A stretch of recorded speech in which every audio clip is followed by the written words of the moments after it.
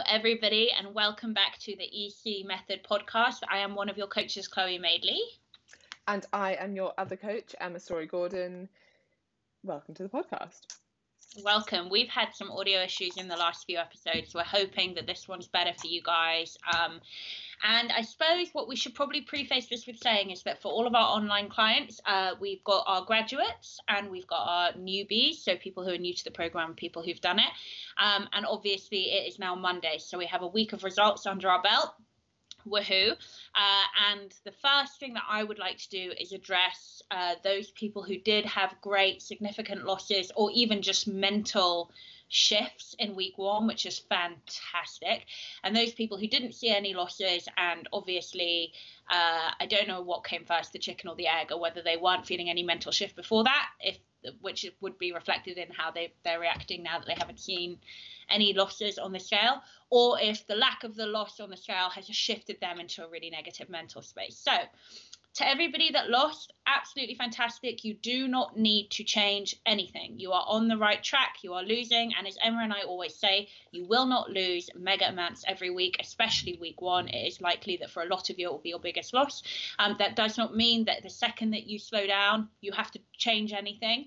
We want you to wait for at least 2 weeks, ideally 3. And if you really are plateaued, then we can talk about dropping your calories, increasing your step count, adding some time onto your training. But we are doing that latter point for you as you get the training plans as we go. But massive well done. And the shift in mental attitude, I think, this week has been, with a lot of you, has been phenomenal, and exactly what Emma and I want to achieve as coaches. Emma, what do you think? Do you have a message for the people who've had some great achievements? Yeah, I think some people have seen great results already, which is amazing. But also this is the one potential downside of the group, is that comparison is the thief of joy a lot of times. Like, you could either say, oh, I lost 1 pound and I was really happy with that, but then I went on the group and saw that so-and-so had lost 4 pounds. And the thing is, we're probably seeing in the group the people that have done really well. So don't compare yourself to them, because I'm sure there's a lot of other people who have maybe not lost this week, or who haven't seen that drop yet. And so many people are still so fixated on the scales. It's been such a short amount of time. And just to give a really quick example, if you're someone who gains about 3 pounds the week before your period starts, I do, then if you've lost 1 pound of fat this week, which would be your typical textbook 1 pound of fat is a good way to go. It means that you've been in roughly a 500 calorie deficit on average each day. That's 3,500 calories. That equates to about 1 pound of fat and energy. So if you've lost 1 pound of fat, you would still be 2 kilograms heavier if you're in that week before your period. That's why we try and make you not look at the scales too much and not give them, that isn't your only marker of success. That's why we always want you to focus on the process. If you have hit your calories this week, if you've got at least 3 workouts in this week, if you've got your steps count on average this week, that week is a win for you. It doesn't matter what the scale says. And there is no physiological way that if you do all those 3 things that you won't lose weight. And you might be thinking oh, what if I don't burn as much as someone else? The reason we've set you, or that we encourage you to do your steps and hit 10,000 steps or 12,000 steps, is because then we kind of know what your energy expenditure is going to be. We know that if you're hitting your 12,000 steps and doing your workouts and sticking to your calorie target, you will be in a deficit. It's not, that side of it gets way overcomplicated. We know that you're in a deficit if you do those things. It doesn't matter what the scale says. So, and also, it's been 1 week. I see a lot of people oh, I want to change this and this. No way. No one is changing anything until 2 weeks. No one. Oh, yeah. That was all I had to say. Thank you. No, I think amazing, and I'm completely on board with everything you've said. And I also wanted to address the people who have not lost this week. Now, if you are on a higher end of a deficit, I'm talking 1,800 calories, right? And nothing has changed, nothing has shifted. In an ideal world, I kind of want you to stay put for another week. However, if you're look, this is quite a lot of food for me. I know that I can go lower. I know I've dieted before and seen success on my numbers. Absolutely fine. Drop it a bit. That's completely fine. It is not a coincidence that there is a group of you that either haven't lost or have even seen the scale trend up a little bit, who have come in to the EC method having been on crash diets of 800 calories a day, or kind of like that bracket usually goes up between 800 to 1200 calories a day. Emma and I do not want you to start our coaching plan on those low calories. There is no reason why you should ever be there unless you are a physique athlete, and even then it would be for the tiniest period of time right before a shoot or a show day. It is not for the gem pop to be on those calories, and certainly not for weeks, months, potentially on and off for years at a time. It's ridiculous, okay? It's completely inappropriate. And what's going to happen is you're going to, well, you will have already floored your metabolic rate, because your metabolism will adapt downwards. And when you go onto crazy extreme calories like that, your body will try and conserve energy, and it will try very, very hard to stop you losing anything else. Okay, so we don't want you to stay there forever, which means what? We slowly and gradually have to increase your calories to get you to a healthy point. And what that means is you might stay stable, you might not lose anything, you might gain something. That's fine. We want to work your metabolism up. We want to stop making the problem worse, stop completely and utterly taking any and every opportunity of success with your body away from you, which is what's going to happen when you stay on those calories. And we want to start you afresh, and we want to start you at a good, healthy standpoint, so then you can go into it, then you can get some good results, okay? As Emma said, the things you need to take into account are your BMR, which is what I've just talked about, okay? So that's how, if you're not losing, it's because you floored it, okay? The second thing, your NEAT, your non-exercise activity thermogenesis. As Emma said, if you're hitting 10 to 12,000 steps a day, you're getting your NEAT in, okay? We know that that is going to increase your metabolic rate. That's great. Your EAT, your exercise activity thermogenesis. As I said, Emma and I are handling that. Every week, we will help you progress. We will add on time here and there. We'll add on intensity here and there. We will keep you progressing. And lastly, muscle mass. One of the girls yesterday was upset because she said the reason why she thinks that she hasn't lost anything is because she's used to doing HIIT circuits, and this is more body strength stuff. This is HIIT circuits with body strength. The more you use your muscle, and ideally the more you grow your muscle, which is quite hard to do with just body strength unless you're brand new to it, in which case you might, the higher your metabolic rate will climb, the more you can eat and continue to lose fat, okay? So please, will you just trust Emma and us, will you trust the process? Tag us if you're worried, but please listen, because I said a lot of this stuff yesterday. I did a big old post on it, woke up this morning, the same people saying the same things. Please trust us. I know this is going to sound really harsh. We do know better than you. We just do. So you don't know better than us. So please listen to us. Absolutely, your body is your body, and we are not in it. And I get that, and that is accurate. But let us help you through it and listen to our answers. And that is what I will say. Okay, excellent. Right, I think that has been a good rant intro. We feel refreshed. I think it just, and like we've even had this in a lot of so I've gone through everyone's self-assessments and the questions at the side. Well, we both have. And a lot of the things that are coming up, like even people are noticing, like, you guys are doing so well at answering the same questions again and again and again. And it is frustrating when it's really mundane things. Like, we are here to help you when you get stuck. But if it's things like, does it matter how many fats and carbs we have? Like, we've spoken about that in every single podcast so far, and there's still questions about it. And we can teach as much as you will listen and learn. Like, we're here for you to help you.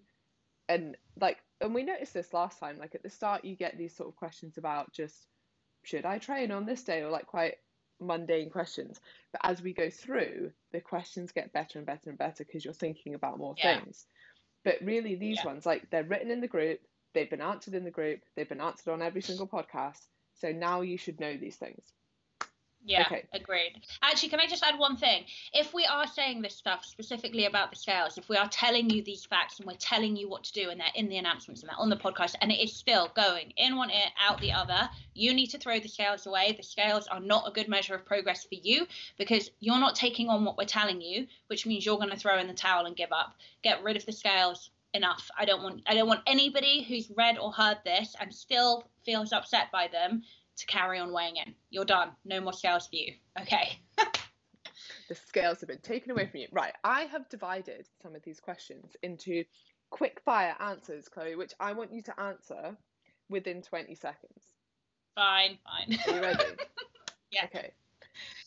Number one, what are your thoughts on massage guns and Shakti mats?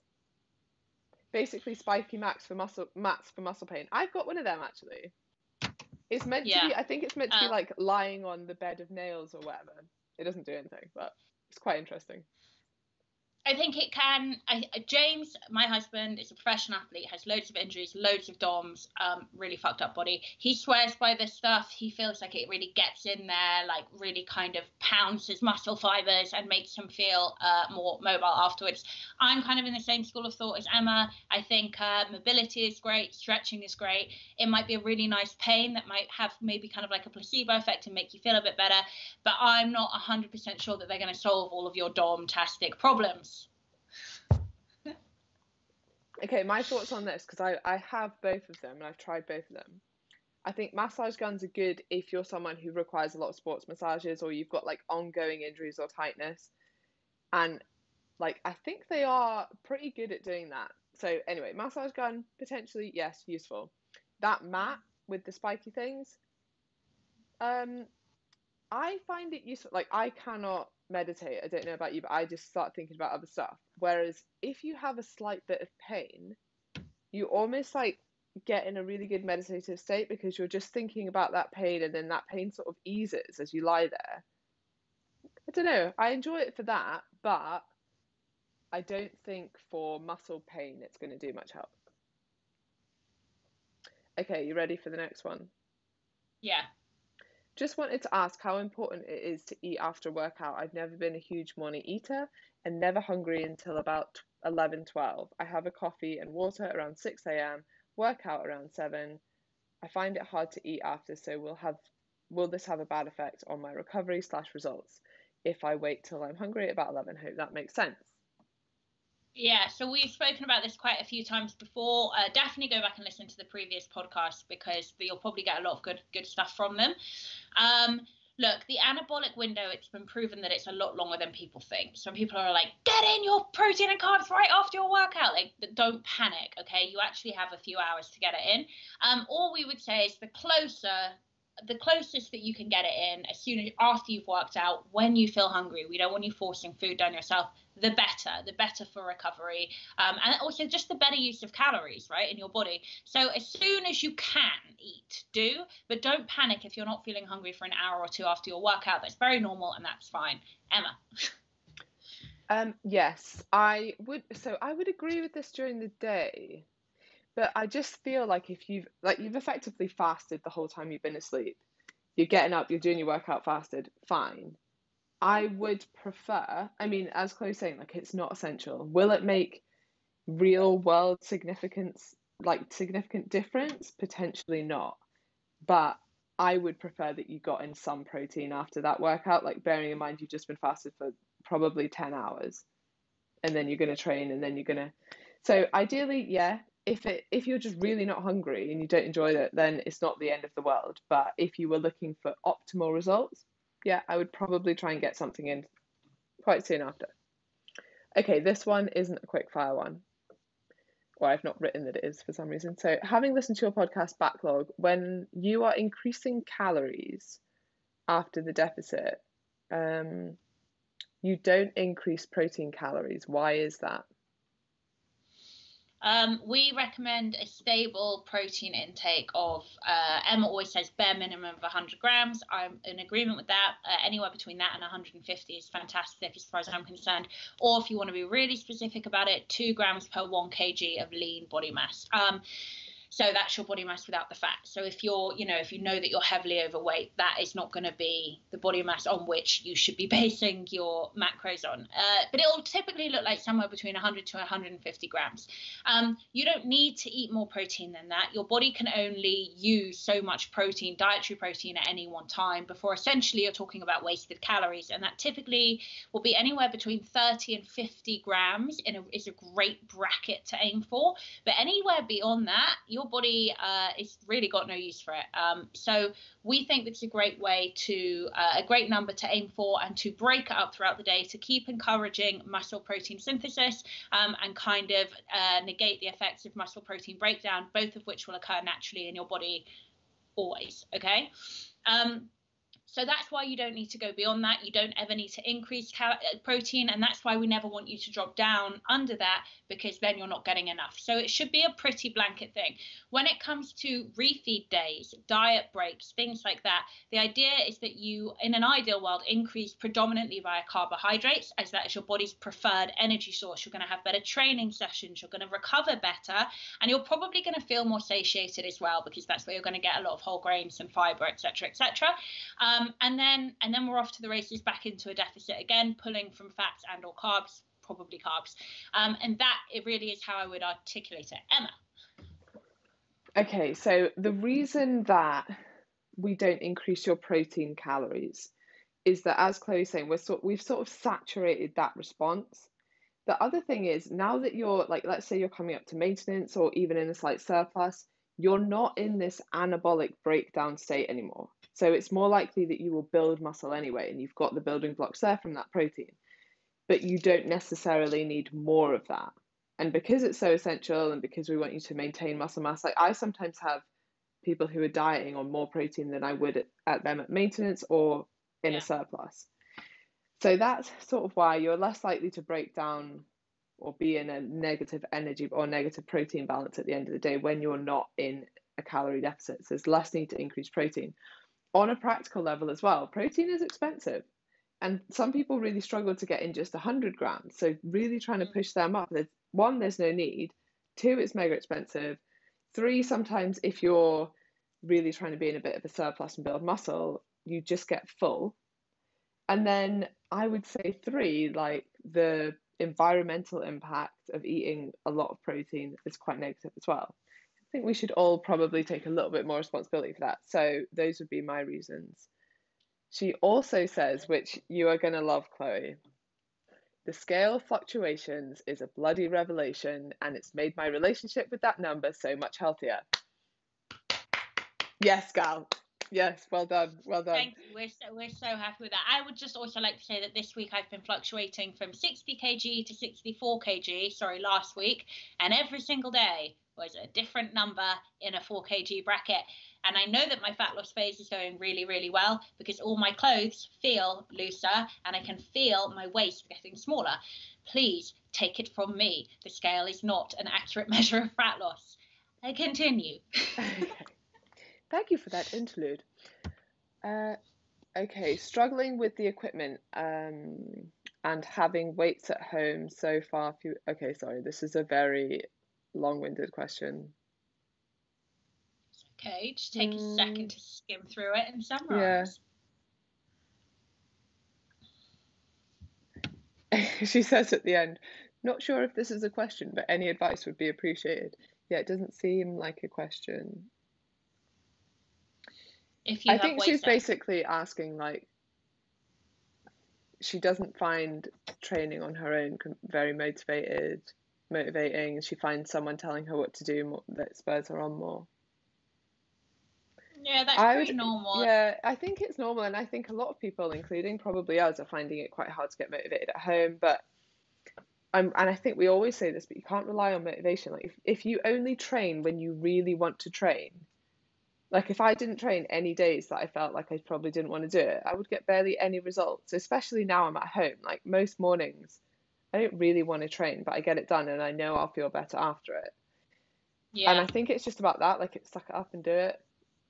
Yeah, that's the key. I would say get it done early doors, in, out, over. The longer that I wait throughout the day, the harder and harder it gets. And Emma's right. If I, we're professionals in the field, and if I only trained on the days where I wanted to train, I would train maybe 3 days a week max. James would train never, ever. So you just get up, you get it done because it's good for your body. You probably want to feel better in your own skin psychologically, and just get up, get it done, tick the box, and crack on with your day. Okay, here's a good one. I'm really worried about the next few weeks. I'm normally pretty good for 2 or 3 weeks, and then I tend to get a dip in motivation and I just feel useless again. I know that I need a mindset shift, and I feel that the online group is really helpful for that. But how do you avoid the dip? I think, again, that's really, really normal. I think it's about setting yourself new goals every week. So, say if and that for me is how I stay on track. If I don't set myself a new goal every single week, that I'm in a fat loss phase. But sometimes I think the longest one I've done is like 19 weeks, which is a long time, right, to be on a diet. If I don't set myself a goal every week, it gets very monotonous and it gets very boring, 100%. So, whether it could be a weight loss goal, it could be but we've discussed how erratic the scales are. So if you're going to do that, please do it with a pinch of salt. It can be a steps goal. It can be a performance goal. A lot of Emma's workouts that, I have no qualms in admitting everybody loves Emma's workouts way more than mine, because they're so good, like mentally, like really, like she basically just gives you reps, and it's up to you if to try and beat your time, or try and see if you can get like maybe an aesthetic result in the mirror that you haven't seen yet. Nothing mental, like, you're not going to get shredded in a week, but something you haven't seen yet that you'd quite like to see on yourself. As I said, an added step count, or a lost inch somewhere. Just try and give yourself a new goal every week, every Monday morning, and maybe write it. We've got like whiteboard sheets that you put on the wall, and every week I write out my cardio, I write out my calories, my macros, and I write out a goal. And sometimes it's a performance goal, sometimes it's a weight loss goal, sometimes it's something else entirely, but that is how I would say do it. Emma? I think there's great ideas, or even something as simple as being like, okay, how many push-ups can I do this week? Cool, I manage 6. Can I do more the next week? Like, even goals like that are quite good as well, because they're very simple, they're easy to manage.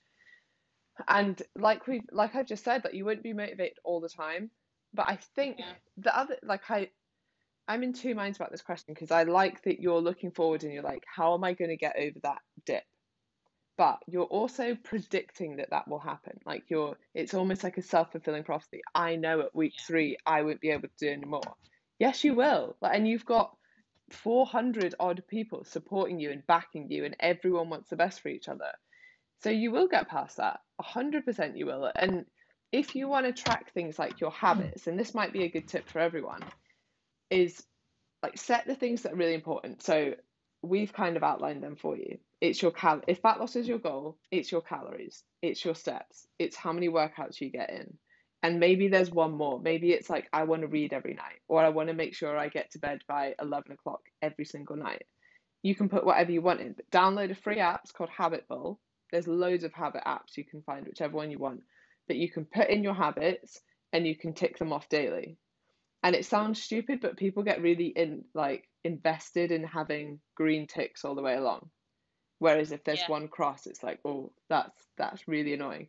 So even things like that, so you can see your progress, and you can visually see that if you have ticked all of those boxes that week is a success, even if the scales don't show that.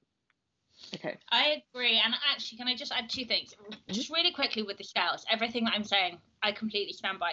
But how I just said that last week I was going from 60 to 64 kg, right, throughout the week, which makes sense as well, because I'm on now, in case anyone couldn't tell by my mental. So I was going from 60 to 64 kg. That 60 was my lowest weight so far in my fat loss phase. It's my lowest weight, right? So that's a win for me. And as we said from the beginning, take your lowest weight. Somebody this morning was like, oh my God, I've gone up 0.7 kg from Friday to Monday. I can't believe I've gained all this weight. And it's like, you haven't gained any weight. The scales fluctuate. You take your lowest weight every week, right? And that is your weight. If that weight doesn't change after 2 or 3 weeks, then we know that's a plateau. But don't freak out if it shoots up. It'll come back down again at some point. And I just want to be clear about that. And what Emma's talking about as well, and I was reading about this last night, which is so interesting that you just started talking about it, the nocebo effect, the nocebo effect. Yes. Is about telling, and so powerlifters use it a lot. I've mentioned it before. I'm like doing like nutrition for a powerlifter right now, and we've managed to get him down from 17 kg to 15 kg in 117 to 115 in 5 weeks. I was like, wow, he's 15 kilograms. Wow, he's a toddler. No, so we've managed to like get him down quite quickly, and he's not losing any strength, which is great. But I was looking into it because obviously your leverages change as a powerlifter if you're in a smaller body, and they use this. They tell themselves these like mental habits that they're going to get stronger, and more often than not, they bloody do. Like like it works. So yeah, it's something really interesting to look into. And that positive mental attitude, I'm not a big fan of The Secret or any of that stuff, but that positive mental attitude will go a long way with your training and your success. Okay. Yeah. Yeah, don't talk yourself into a plateau or failing, or this is where I always stumble. Well, this is different. This is not going to happen in this program. Okay, next question. I don't know whether to say it. Go on. Okay. Are you sure you want to hear it? Yeah, go for it. Just trying to understand why I've not lost any weight. I know the factors you've mentioned, but they don't really relate to me, so I can't work out if calories are just too high. And she doesn't put what her calories are. No. Right, okay, so if, for example, how we've talked about coming in on crazy low calories and we don't want you to stay there, therefore the scale will likely not move for a little bit while we work you up. If that doesn't apply to you and you've started on the higher end of calories, like that 1800, you can drop a little bit. That is the higher end of a deficit. So we don't mind if you come down a bit, 1700, 1600, that's fine. So that applies. 2, if you are not getting your steps in 10 to 12k a day, your NEAT is not going to be in an optimal position for you to be dropping weight. Please believe us, NEAT burns more calories than exercise. It is incredibly important you get it in every day, okay? On top of that, I would say check your tracking, check your consistency. Are you 100% sure that you're tracking accurately? Because you'd be surprised how many times people go into week 1 and they're not. And lastly, this is week 1. It will not be the only week you plateau in the next 8 weeks. It will happen sometimes 2, 3, 4 weeks on the trot. We will tackle it, but this is week 1. It's not long enough for you to be like, oh, everything's wrong. No, that's my point. Emma. Yeah. All I would say is review what you've done. If you can honestly say, because you're only not being honest to yourself, you can honestly say you stuck to the plan religiously, cool, keep sticking to it. It is only week 1. You need to do anything, like anything in life. This kind of stands for it. Do it for 2 weeks before you change anything. So I would just say keep going. Yeah, the scales haven't dropped. That doesn't surprise me. It's only been a week. Next question. Eggs are my go-to protein fix in the morning, but I'm worried about eating too many a week due to cholesterol. Is this something I should worry about and stick to a limited number of eggs a week? I just read a study on this. Do you want me to share? Yeah, I mean, my answer is just no, you shouldn't worry about it. Emma, you go. Yeah. Well, that is the correct answer. So the cholesterol in your blood, in your body, doesn't really relate to the dietary cholesterol that you eat directly. So that's an important point to note. Now, the only people that really would need to worry about this are people who already have cardiovascular disease or some predisposition to that, and you would probably know about that yourself. So don't worry about that. This study looked at people eating 12 eggs a week over a year, so that's like 2 a day and 1 day off kind of thing. And none of them had any increased risks of cardiovascular disease or any negative side effects. And their cholesterol levels weren't any higher. So that seems pretty safe. For now, I wouldn't stress about it. And eggs are absolutely brilliant. Eggs are a fantastic source of a lot of nutrients. Emma's completely right. The LDL, HDL, which is your blood cholesterol. I know I've got really high blood cholesterol. I'm like, I have all these things. And dietary cholesterol are 2 completely different things. You can see one spike as long as the other stays steady, you're fine. As Emma said, unless you already have some issues with your cholesterol, it is not eating too many eggs. It's not something to worry about. End of discussion. Okay, here's one specifically for you. So it's tips or hacks about preparing food for me and my boyfriend. I'm on about 1,700 calories. He's on about 3,500 to 4,000 calories a day. So far, we've been managing, although sometimes it's struggled to hit both.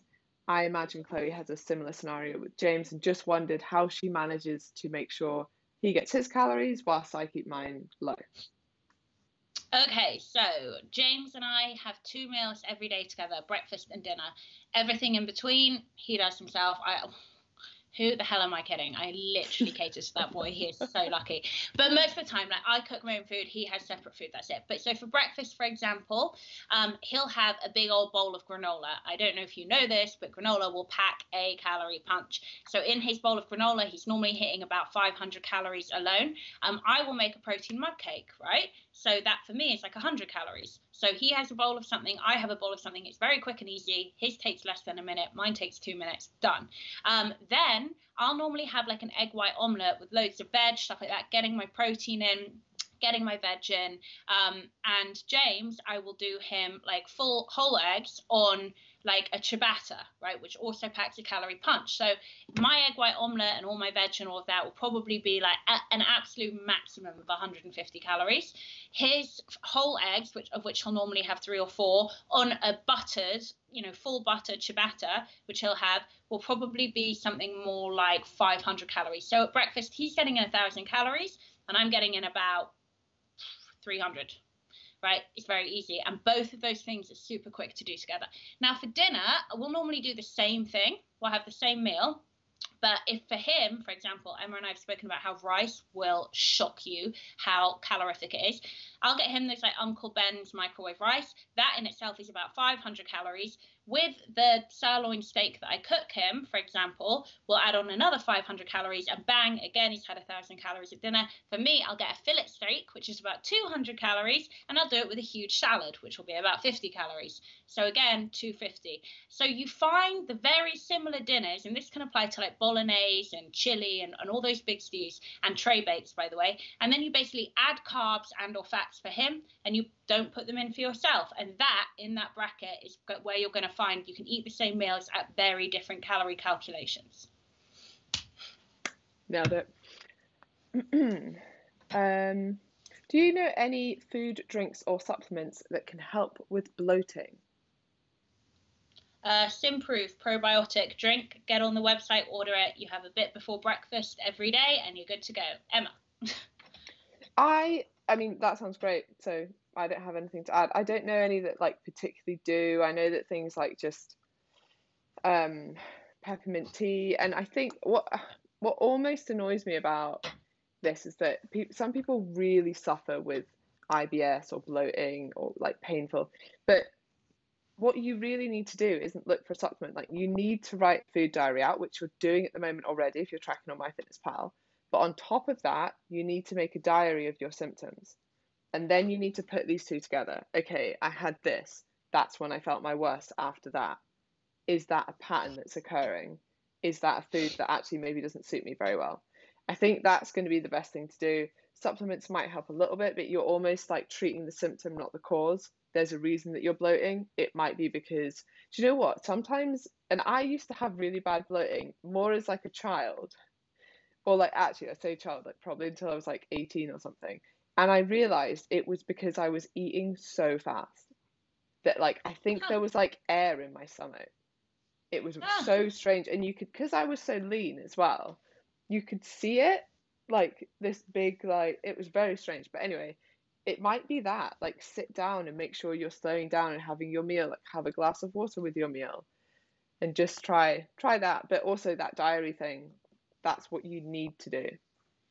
Yeah. Okay, I'm just going to say this comment because it's nice. She says, no question, I feel your pain when you've been asked a question that has been on the notes or has been on the podcast or in another post. Lol. Yeah. Okay, quick fire one. My water intake isn't great. How much should I be aiming to drink minimum? For a woman, minimum, I would say 3 liters a day. So even if you just get like one of these, like this is 600. So I have, hang on. I have 5 of these a day. So I'll have like one at breakfast, one in between breakfast and lunch, one at lunch, one in between lunch and dinner, one at dinner, and I'm done. And that is my advice. Emma. Yeah, I think just drink to thirst. Make sure that something is always available though, because I think a lot of the time we're so lazy that we're like, oh, I'm a bit thirsty, but I'll just wait until I don't know when. But yeah, if there's always something there, then you end up just sort of drinking it anyway. So make sure that you always have a water bottle near you. And your thirst will increase the more you drink as well. Like, it's kind of like your body readapts to it and readjusts to it. But just to anybody who is increasing their water intake, please be aware that we want you to salt your food, get your sodium in, or it's just, you need both need to balance out each other. Like, James hates salt, hates high sodium foods, like just can't do it. It's like pounding liters of water all day every day, so dehydrated, couldn't figure it out until all of a sudden Matt Lovell, his one of his nutritionists, was like, are you salting your food? And I was like, oh my God, this is it. This is the problem. Anyway.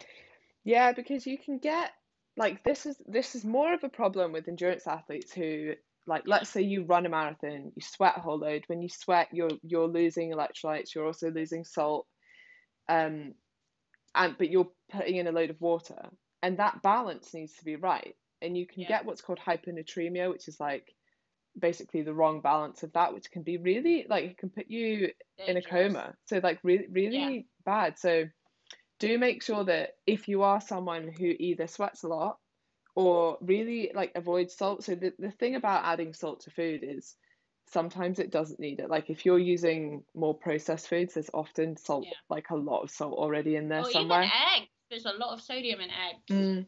Yeah, so make sure that you're not, like, overdoing it. But I also think salt gets a bad name, doesn't it? Like, people are like, oh, you don't want to put salt on that, and actually you do need some. You do. Yeah, it's really important. Exactly like Emma said, if you're an athlete, which obviously I don't think many or anyone in our group is, but if you're an athlete, if you train a lot, if you take it seriously, it's really hugely important. I used to think he was putting salt in it, but he wasn't. He was putting BCAAs in it. Anyway, when I made that distinction, I was like, okay, let's remove this forever and do this from now on. Yeah. But a lot of these sports drinks, like if you drink Lucozade or something, it tends to have electrolytes in it, so you'll be okay. Okay, quick fire one. I was wondering if I can still do a 24-hour fast if I wanted to. Will it matter that I'm not having any protein in that time? And would you advise me not to work out that day? Thanks. If you want to do a 24-hour fast once a week, that's absolutely fine. I would please ask that you start it after breakfast, a very high protein breakfast, please, and that you break your fast with another high protein breakfast the next day. It's actually a good thing to do a 24-hour fast. You will downregulate things like mTOR and IGF-1, and it will have a really good effect on your body, but you do want to sandwich that with a high protein intake. You might also, when you break the fast, want to look into more of a shake, so that you don't completely shock your digestive system. But I would want you to do it breakfast to breakfast, protein to protein, and I'm fine with you doing that. And yeah, in an ideal world, I would have you doing it on a rest day. I really, really, really would. Emma. Yeah, I agree. If you're going to do it on a rest day. That is all I have to add on that one. Okay, quick fire. Recipes for protein powder. I hate the stuff and need to make it more palatable. I normally mix it into yogurt, also add some flavor drops. That's quite nice, like 0% fat Greek yogurt that has a good protein kick in it as well, so you'll be getting a lot. There are loads of you've put up recipes, haven't you? Your protein mug cake. Yeah, so okay, just really quick, there's protein ice cream on the new meal plan. Protein mug cake. Okay, first of all, it might be the protein that you're using. So the only two that I've ever been able to stomach are PhD Diet Whey, which is great to cook with. I don't know why, but it is. And Grenade Hydra 6. Those are the only two I've ever found that I can handle. The rest of them, I do not like them. And they don't cook well. So a lot of the time I'll give people recipes, they'll be having my protein, which is not great. And the recipe doesn't work. Everything falls apart. Don't do it. Don't use it. So those are the two I recommend. Protein mug cake, I have it pretty much every day. It's my sweet tooth fix, high protein. It's great, low calorie. It's 1 scoop, a dash of milk. You want a really thick batter, like kind of like blubber when you shake it, right? Put it in the microwave for 2 or 3 minutes using the two products that I've mentioned. Otherwise, it might not work. Take it out, a little squirt of Sweet Freedom Choc Shot, which is like 20 calories. There you go. You could do the same mixed with an egg. The egg will bind it, and then you can make pancakes or a little waffle iron. You can get them so cheap now in like crappy little stores, a little waffle iron.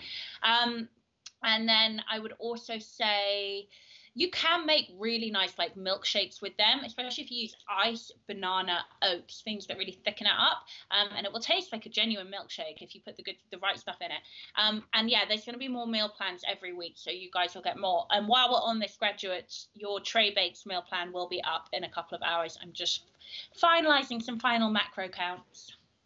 Awesome. Okay, next question. I need to increase my NEAT. I'm sitting at my laptop most of the day. How can I be more creative with achieving steps? Okay, if you want to, and this goes for everyone, especially if you think you might be working from home for a while, I would invest in a standing desk. And some of them are ridiculously expensive, but I've bought one and I'm pretty sure it was 50-ish pounds off Amazon. And you Good. like it sits on top of your desk. Like I'm on it right now, so I can't show you. But it sits on top of your desk and it's just like a hydro, I don't know. It has little things you can pull it up to whatever height you want, but you don't have to buy a completely new desk and revamp your whole room. Like you can, and also if you're like, right, I normally use a dining room table, cool. You use this, your standing desk during the day, put it down, put it to the side, done. You can now have your dinner on it. So it's really useful, and I think that will probably won't increase your step count that much, but it means you're not sitting for the whole day. But it also means that if you do want to sit, you just put it down and you can sit as well. So I think actually that's probably quite a good investment for some people. The other way, like there are so many ways you can get steps. If you want to do, there's like so many free sort of steps slash aerobic classes online or Zumba. If you wanted to do something like that, that gets you about 5,000 steps if you do a full class. Otherwise, like I've had clients that march on the spot watching TV. You can go out for walks, obviously. I don't know, what else do you have?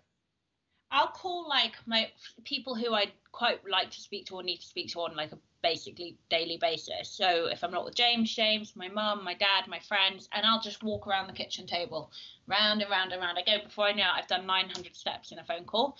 You do that like twice a day. It's a great way to get your step count up. So that's a good one. I also make sure that I'm never sitting down for longer than an hour, but that's also for me, for my mental sanity. I'll get up, I'll go make a cup of tea, maybe I'll wipe down the kitchen from where I made breakfast that morning. I'll go upstairs and like, I don't know, get some stuff to paint my nails with later while I'm watching TV. I mean, obviously I never paint my nails, but you know, sometimes I'll do a little bit on my toenails when the weather's nice. You know, just like give yourself stuff to do. And yeah, those would really be my advice. My advice. My advice. Nah. Okay, hopefully that was really useful for you. Okay, arms. I've been obsessed with how lean ballerinas' arms look, and after losing body fat, would you achieve this look with heavy reps or low reps with lighter weights? Sorry, heavy weights with low reps or high reps with lighter weights? Okay, so, okay. Where to start? Where do I even start this? There is no such thing as long, lean muscle. This isn't a thing, okay? Your muscle is your muscle, and what your muscle bellies look like are completely subjective to the person. So if someone has long, lean muscle, it's usually because, you know, say if they're like a model, they've got a long, lean structure, and that's how their body is. And you know, mesomorphs, I really don't even know how to pronounce it. She said after 9 years of working in the industry. If you, we tend to have, we love it that I'm just lumping myself in that group. We tend to have like more shorter, fuller muscle bellies. Also, what it will depend on is the length of time with which you've been training. But essentially, where I'm going with this is that it has nothing to do with how you train. Muscle is muscle is muscle. It will look different on everyone. And how lean you look is about how much body fat you lose before the muscle will then start to show through. So it's about fat loss, and it is about your genetics. I'll tell you now, there are two areas of my body. I have been tiny, very low body fat, managed to get myself into a size 6, which for me is like, I mean, like a miracle, right? And I have never, ever had ballerina arms, skinny arms, thin arms. Never. I'm not built like that. It's not how I look, and it's not how my body is. It's not how my muscles are. And also, I've never ever gotten rid of my cellulite. I've decreased it significantly, but it's never completely gone. Like if I'm moving away, it's there. So I would just say, Ben, I mind it's usually about genetics. Emma. Yeah, I think, okay, with this question, and obviously it's not all ballerinas, but you're actually looking at someone who is one, like an elite athlete. Ballerinas train a ridiculous amount.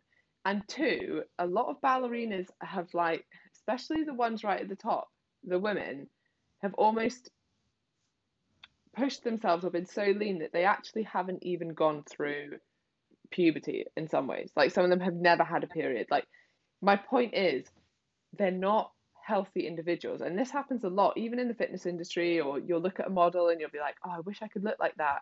They look so happy or they look so fit. They're not. A lot of them aren't. A lot of them are ill. Like this, it's not something you should particularly aim for.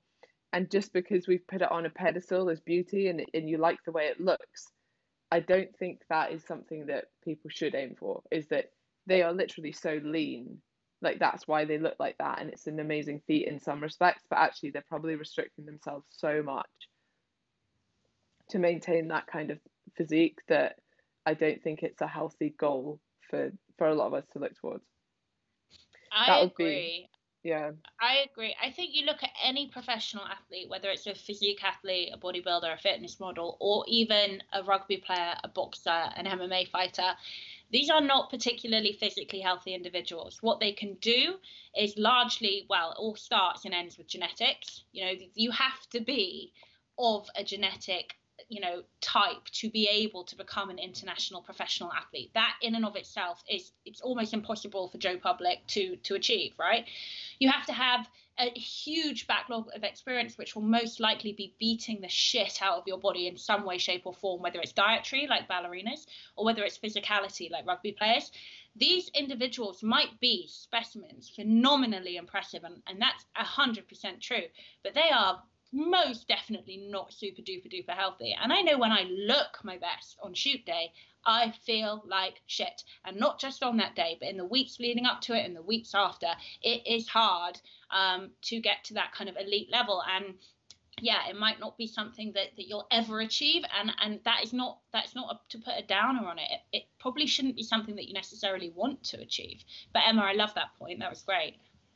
Yeah, definitely. Okay. How to manage meal timings when working evenings, 4 p.m. to midnight.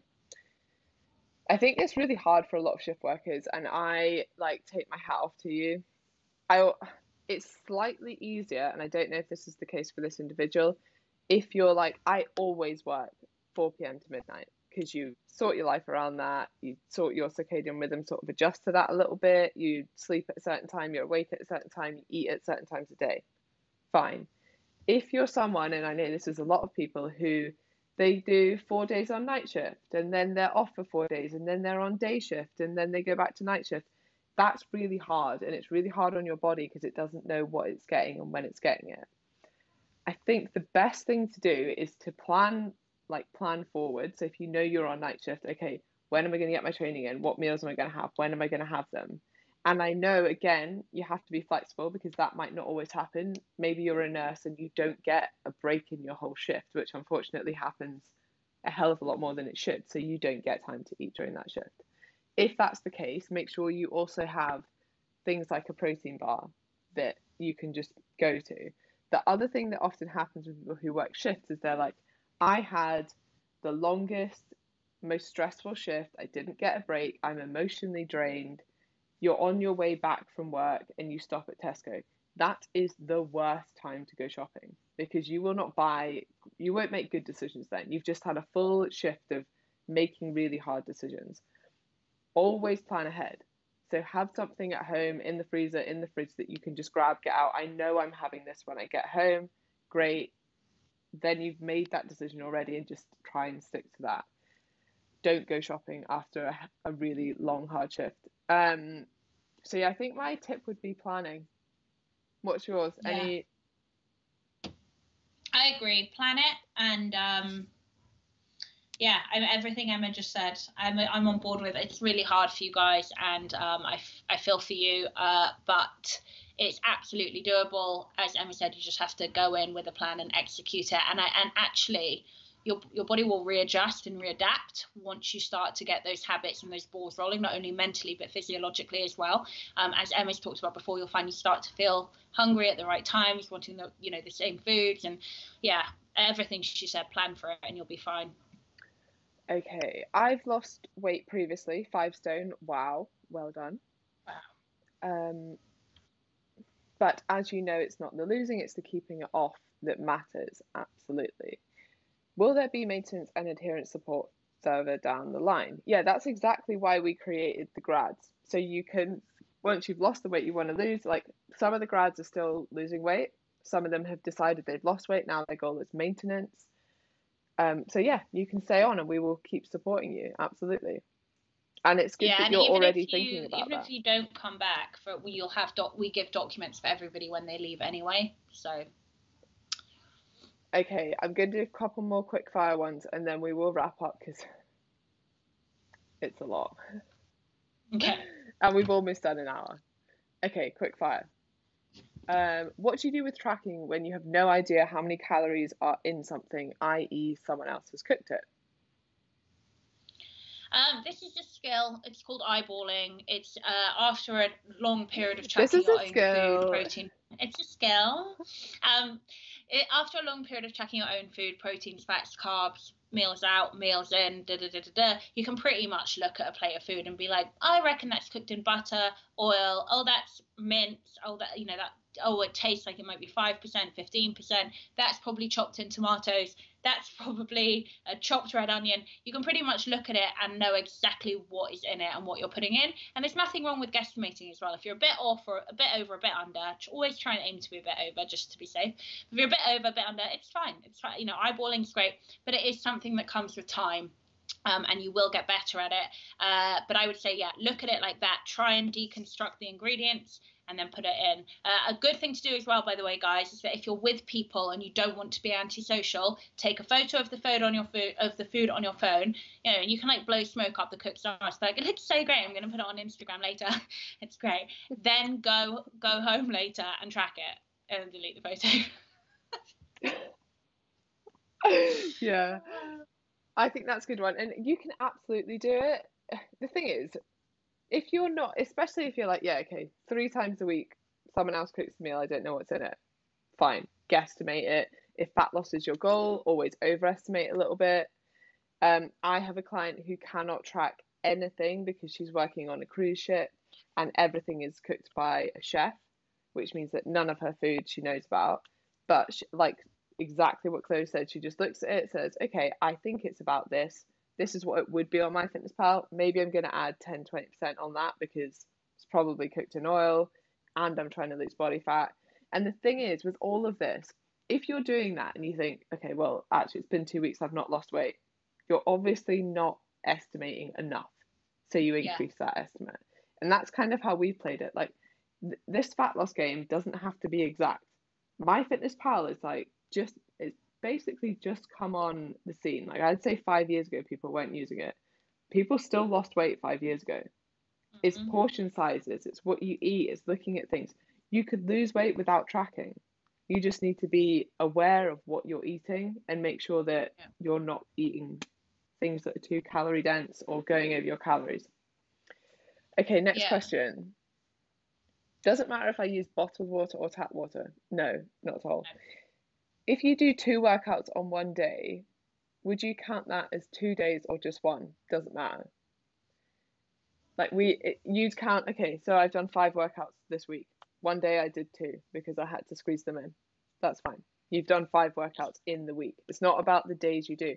This is a really important point to make about calories as well. A couple of people have been like, I stuck to my calories for 6 days. Okay, what was your calorie average? Was it over your calorie intake? Because that's why you've not lost weight. Like, all the calories that we've set you. It doesn't matter the days. You can be good for 6 days a week and still not get results because on the 7th day you're blowing it. So it's not the days, it's the averages. That's what we want to know. Yeah. And with workouts, the only time where we'll be like, no, we don't want you to train twice in one day is when we're in the gym and we're talking about really lifting. That's it. But with these workouts, you can absolutely do 2 in one day, and again, it's calories burned. It's your weekly average, so it's okay. Emma. What do green ticks mean on MyFitnessPal? Does it indicate something is more likely to be accurate? It's just it's been updated or loaded up by the company's nutritionist or something like that. It's I like more think, official. yeah, it's like having a blue tick on Instagram. It's actually Chloe Madeley. Oh yeah. Okay, quick fire. More meal ideas and meals that can provide more than one portion to prep. Warm up / cool down either side of workouts. Do we provide our stats for accountability and feedback? Okay, with meal ideas, guys, the Food Bible has a whole list of proteins, fats, carbs, right? With which you can make up your breakfast, lunch, dinner. We've got eggs, we've got Greek yogurt, we've got corn, we've got tofu, we've got oats, we've got rice. It's all in there. If you look at the meal plan, I upload different meal plans every week for meat eaters, vegetarians, and vegans. That's great if you want to cook those exact recipes, but it's more for all of you. It's like a guide, inspiration. Ooh, something French. Ooh, something Mexican. It's just inspiration and a guide to work from, and it gives you a rough idea of kind of protein, fat, carb, macros per meal, and what that would look like in those calories. Emma. Boom. Okay. A few things I want to say about this, right? Meal ideas. Chloe puts up amazing ideas, but also Google. Like, it has unlimited recipes. Do you know what's really, really good? And I often use, whenever I actually cook, is BBC Good Food. There's like so many recipes for under 500 calories. Or you can add the portion, like this is asking for more than one portion to prep. That doesn't make it, like, if it's one portion there, just divide it by more, however many you want. It's absolutely fine. That has so many recipes. You must find some that you like. And the tray other thing, bakes as well. That's something I'm doing for the grads now. It's a tray bake file. So you can do, and I've said to them, all of these calories are serve two. So like everything's anywhere between 600 to 800 calories, right, to serve two people. So you just have half. But I literally say in big bold letters, feel free to quadruple them and feed the whole family. It's not hard to do. Anyway, go on. The other thing I was going to say, which is quite a useful resource if you're like, okay, I want a set meal plan to follow, go to eatthismuch.com and you can put in like, 1600 calories is my goal. You can say how much protein you want. You can say if you're vegetarian, vegan, meat eater, whatever, you want to eat more Mediterranean diet style. You can put in all of this stuff. Paleo's even there. And it will spit you out meal plans. Like, this is partly why we don't do it. Like, we don't want you to stick to meal plans.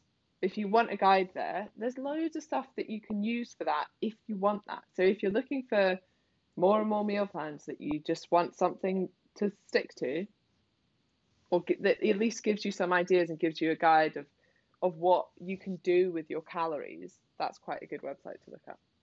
I love that. I didn't even know that was a thing. Yeah, it's quite good. What have I been doing? Old Muggins over here writing a recipe book from scratch. I'm like, Jesus, could have just copied and plagiarized the whole website. Can you imagine? My publishers would look at my sock, guys. Oh my lord, that's bad. Unacceptable behaviour. Anyway. Oh god. Okay, this is quite a long-winded question, so I'm just going to break it down. Essentially, it comes down to, if you have weights at home, use them.